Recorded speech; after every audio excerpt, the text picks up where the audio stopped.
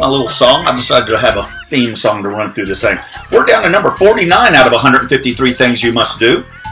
The CONCH HONK. Aspiring musicians can test their skill on the conch shell. That's pronounced conch, even though it's spelled C-O-N-C-H. At the annual conch shell blowing contest in the garden of the oldest house museum, free to enter and watch. Those lacking instruments can purchase conch shells on site. Trophies are awarded in 4 categories, with judging based on the quality, duration, loudness, and novelty of the sounds produced.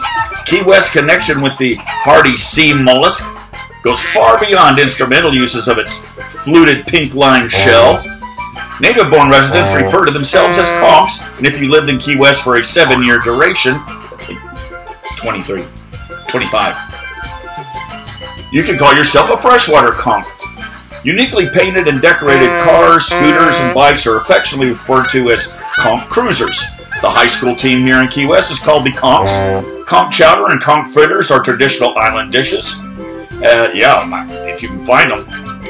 And the 2-story wooden gingerbread houses in the historic Old Town District are called conch houses. In 1982, the Florida Keys and Key West proclaimed themselves the Conch Republic, and the shell remains an enduring symbol of the island chain. So here you can see some people blowing. Look at that sweet little thing blowing in one. But it is a contest. Everybody gets together and they just start blowing in the conch shells. They're not melodic. All right, that's number 49. Tomorrow will be 48.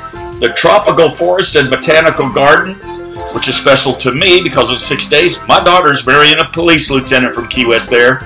So we'll talk about that tomorrow.